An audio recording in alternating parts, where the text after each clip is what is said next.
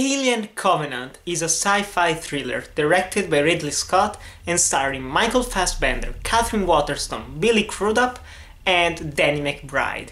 This movie is a direct sequel to Prometheus, and everyone pretty much hates Prometheus for one reason or another. Stupid characters, stupid themes, no alien, blah blah blah.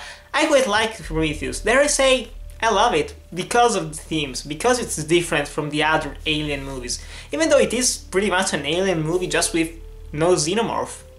And yet, Ridley Scott heard the fans and he said, you know what? The people want a xenomorph and I'm gonna give them one. The movie is about the crew of the Covenant, which is a gigantic ship that is going to colonize a planet on a new galaxy. But after a couple of technical problems and finding a mysterious radio transmission, the crew of the Covenant goes to a different planet than the one they intended, a planet that they could inhabit, and they're going to find out who is on the planet, who made that transmission. And well, as you might imagine, some things go horribly bad until we get some xenomorph action.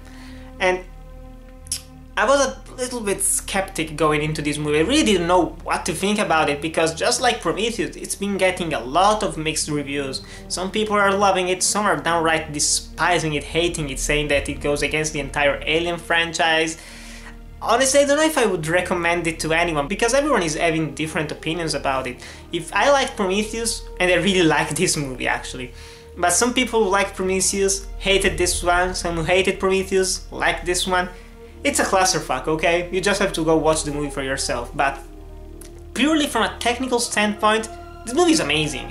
I mean, the cinematography is beautiful, there are some amazing shots, there are amazing vistas, there are a couple of very impressive long takes, there are gorgeous shots of nature, of people walking around, of environment, of desolated areas. They are amazing. And then when we get to the actual action stuff, it is actually pretty well filmed. It is more engaging, more not shaky, not shaking, but the camera is handheld. It moves around a little bit throughout the action, but it is still very clear to understand. The music by Jed Kurtzel is easily among the best one of the franchise. It retakes some themes from the original Alien movie and from Prometheus and reworks around them. And it isn't an overblown soundtrack, and neither is it too subtle. It is just pretty much perfect for this movie. It works perfectly. It is also very enjoyable to listen to while studying or doing other things, like I am right now for the exams. Fuck. Sound design is also excellent, with downright disturbing moments made creepy purely by sound, just like in the original Alien movie. And the practical effects and sets, they are so amazing. They are blended perfectly with the CGI elements, except for the xenomorph, because this time around the xenomorph is pretty much 100% or at least 90% CGI. It shows, I'm not gonna lie, but it didn't bother me as much, because since they made it with CGI, they can make him do incredibly crazy things. And he's constantly moving around, jumping, crawling, he's amazing, he's moving everywhere, so you don't have that much time to focus on the actual effect, so it did not bother me in the final product. Except for a couple of shots, it looks pretty great. And the acting, and the story, I mean, this time around, you care about the freaking characters, and while they're not deep or incredibly memorable like the ones in the first Alien movie, they're at least more interesting than the majority of the characters from Prometheus. I mean, Katherine Waterston as the second-in-command on the ship, she's pretty good, and she gives a pretty solid performance in this movie. She is the new Ellen Ripley, because every single lead character in these movies is a female, so everyone is a new Ellen Ripley.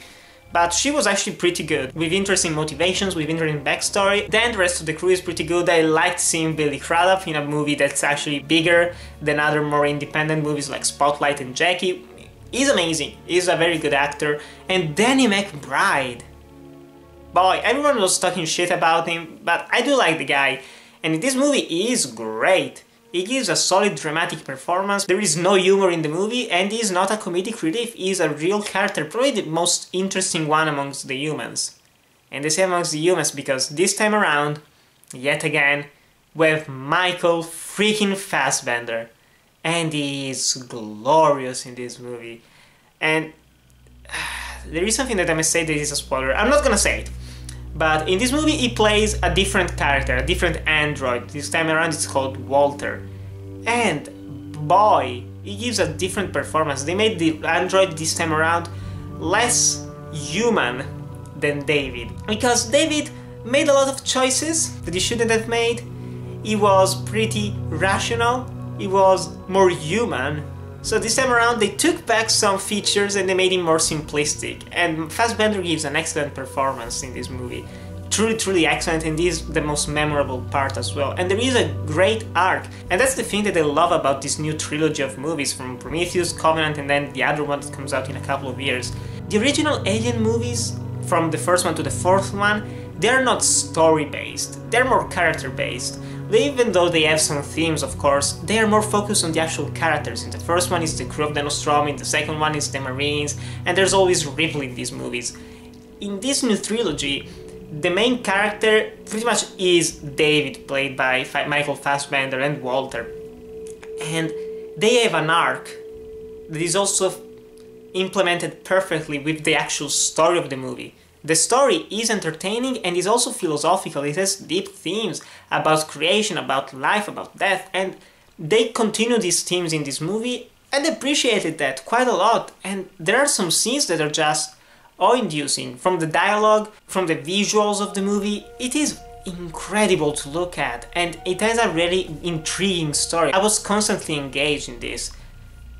But there are some flaws, I have to admit. I'm not a big fanboy of these movies. There are flaws with this one, undoubtedly.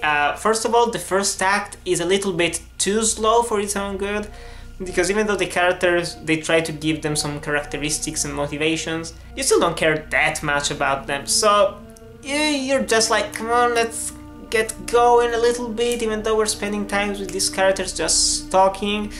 It could have been trimmed a little bit. And I watched this movie with my father, and throughout the entire movie was predicting pretty much every single thing that was going to happen. And he was right. This movie is predictable, undoubtedly. I don't know if they could have made this not predictable. It is predictable, yet I have to admit it. It did not bother me that much because the things were interesting, the actual story, and watching those predictable things unfold was fun, but it was predictable. And also the climax of the movie.